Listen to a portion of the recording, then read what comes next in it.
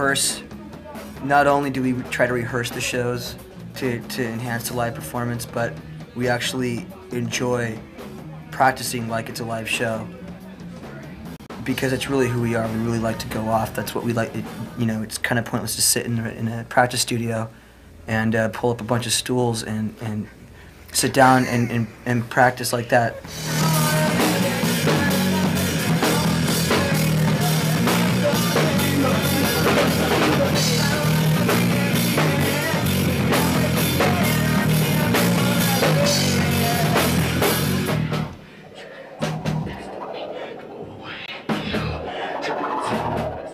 What we've been doing kind of in our little cave is just continuing to refine our sound.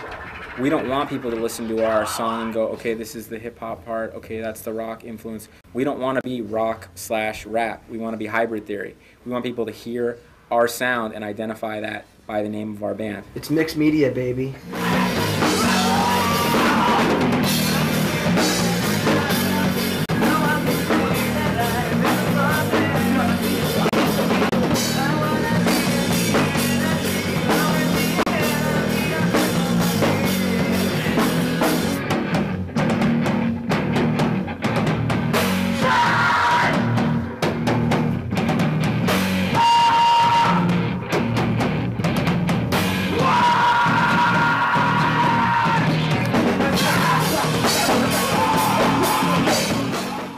Music should be your life, period. You need to live it, you need to eat it, sleep it, wake up, and the only way you're ever even going to have a chance to make it in this business is if you are willing to sacrifice everything to achieve your goal.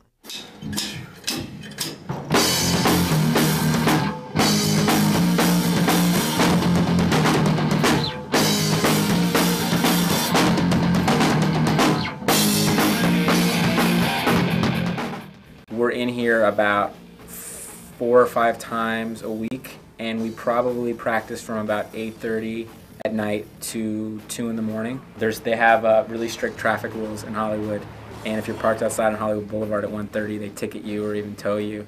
And I don't even think we can count the number of times that we've gotten very expensive I think we basically spent citations. Our record advance on parking tickets. Yeah, we could pay for the studio for a year on the amount of money we've all spent on fucking parking tickets. What's going on, dude? This is what I'm talking about, man. It's this kind of crap, dude. It pisses me off, man. I asked you to move the car, dude. I asked you to fucking move. I asked you to move the car. I told you. So what am I supposed to do? How am I gonna pay for this, dude? How am I supposed to pay for this, Brad? How am I gonna pay for this, man? I spent all my money, dude. You know? I mean, I'm basically broke as it is, dude. Dude, I'm sorry, bro. Whatever, man. Whatever, dude. Whatever. Here, this is yours, not mine.